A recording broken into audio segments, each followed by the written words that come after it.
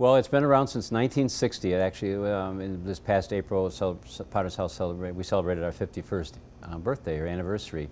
It's quite an interesting story how it got started, and it's really designed to be, a church in the marketplace, and a church that serves the community wherever the community is at, no questions asked, just to be a presence and meet those community needs, whatever they might be. The story of its origins, as I understand it, is the founding pastor and his wife, Gordon and Mary Cosby. They're the co-founders of the Potter's House. Had a very interesting experience which led them to kind of decide on a coffee house ministry. Gordon himself had been a chaplain in World War II and was working with soldiers who might die at any moment. So he was struggling with the way to immediacy of getting the Christian message to the service people that he worked with. So when he came back after the war, I think it's my understanding that he was kind of that question stayed with him, and how could he make the ministry and the spiritual work very immediate to people. And so he had a church here, and the story is that he and his wife Mary were asked to give a talk up at a church in New England, and they went up there. I believe it was during Lent.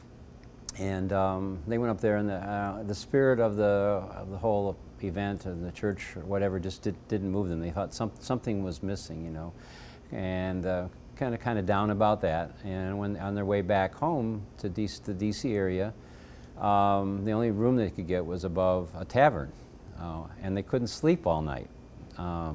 So they started thinking, well, what could we do? How could we combine the life of the tavern with the spiritual message and the Christian message, and that again, that question of immediacy. The next morning I had coffee at a coffee shop across the street. So the idea kind of hit them. Let's have a coffee house ministry. The space it's sacred space. It's a church. It's a community center and activities where we can meet the community needs, and it's always been a special place of hospitality where all are welcomed without regard to any background. Where all backgrounds are welcome without any questions asked. It's always been said that even folks who consider themselves not spiritual are welcome to come in and ask spiritual questions. That's one of the things that has always resonated with me.